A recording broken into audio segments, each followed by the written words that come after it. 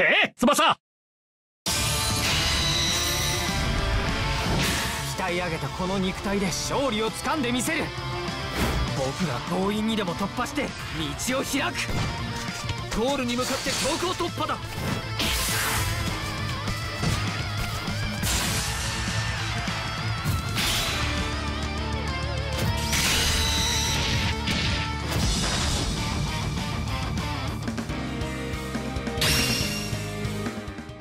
Welcome to another episode of Ike Tsubasa. I'm, of course, your host, Cronocloud, and we are here to talk about Dreamfest. The new character out this month is Levin, back in his Munich kit. And of course, we've got the 2021 championships upon us as well. Is this Levin going to make the difference in your team? Let's find out together. Ike!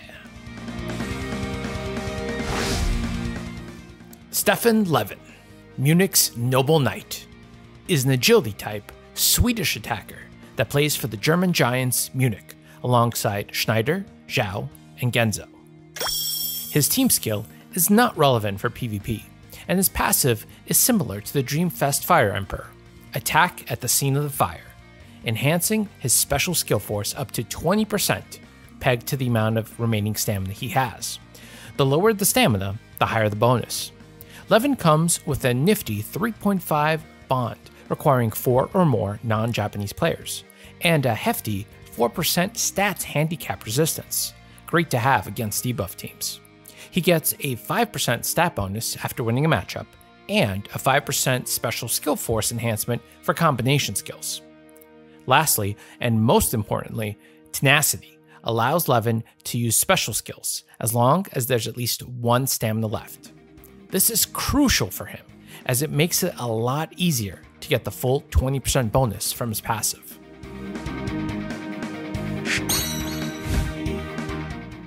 Levin has more than 72k stats in total, and more than 30k of that goes to attack, with all of his offensive options over 10k. Defensive stats look sound as well, but not very speedy with only 5.7k speed. We'd suggest an attacker build, and boundary breaking is encouraged to maximize his full potential. The best case scenario is to have all stats maxed out, since he has access to great S-rank utility skills. We've included the 5% matchup win bonus for his offensive options listed on the right of the table. Now, let's go through his skill forces.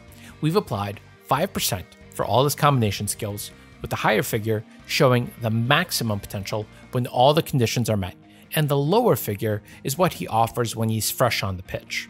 Levin's Dragon's Roar is capable of breaching 100k as his last shot after winning a matchup, but it's still over 99k even without his win matchup bonus.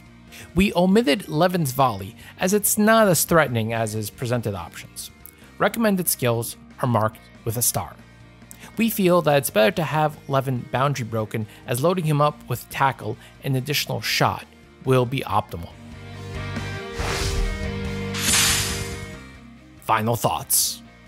Munich's Noble Knight is part of a stellar group aiming to win the Champions League. Levin is yet another potential goal threat with the deadly combo of attack at the scene of a fire and tenacity. Although he is reliant on you draining him to reach his full potential, he does have access to an array of good skills. Furthermore, 3.5% bonds with 4% shields definitely helps with any debuff teams you might face in PvP.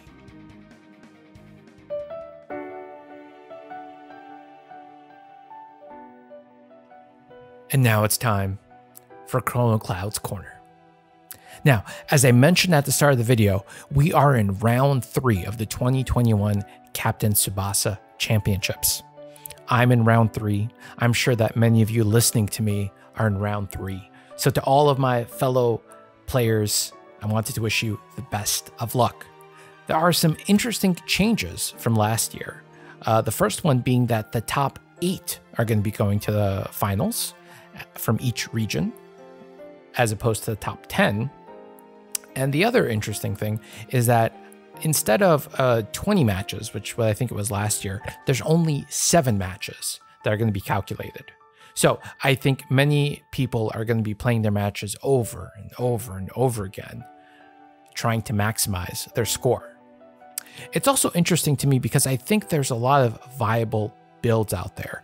There's a lot of good players that you can score with. There's a lot of good goalkeeper options out there as well. Some are better than others, but I do think the important thing is that people have options.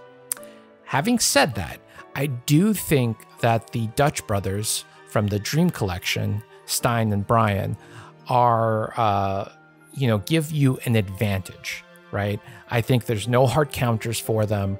They have a lot of offensive options.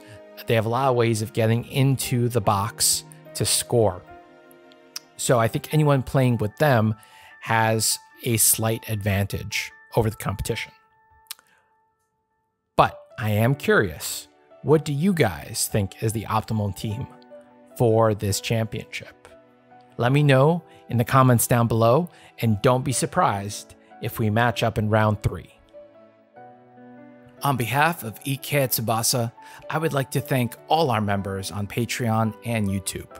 Your support is very much appreciated, and it motivates us. It's also one of the reasons why we've been working tirelessly to keep the channel running and making videos for everyone. Here's some bonus information as a form of reward for those that keep watching till this point. Alright guys, do check out ways to support us, or at least take a look. Links provided in the video description. Check out our other videos listed here by YouTube. Subscribe, and if you haven't, leave a like if you enjoyed the video. Until next time, I've been your host, Cronocloud. May the gacha gods bless your pulls today and every day. EK!